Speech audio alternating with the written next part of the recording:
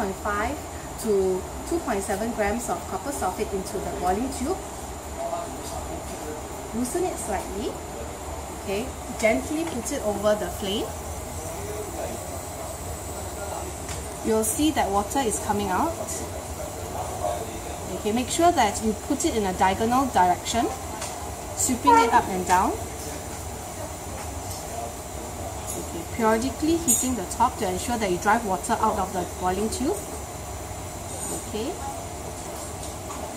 shaking it lightly to break up the solids. You'll see that at the bottom you'll start to be a bit white. So that's the part where the solids are without the water. Okay, so at this point you could give it a light tap on the table to break up the solid.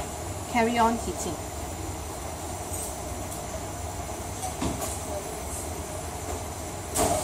And turn it around to give it a good heating on the other end so that you can carry on driving out the water.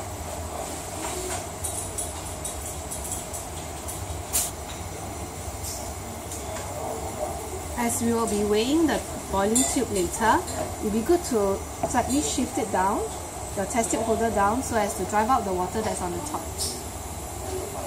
Else it might interfere with your measurement later on.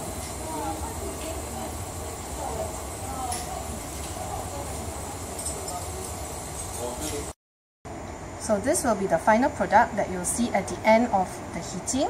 This is the anhydrous copper sulfate. Put it in the beaker and let it cool. So when it is cool, bring it to the weighing balance and weigh.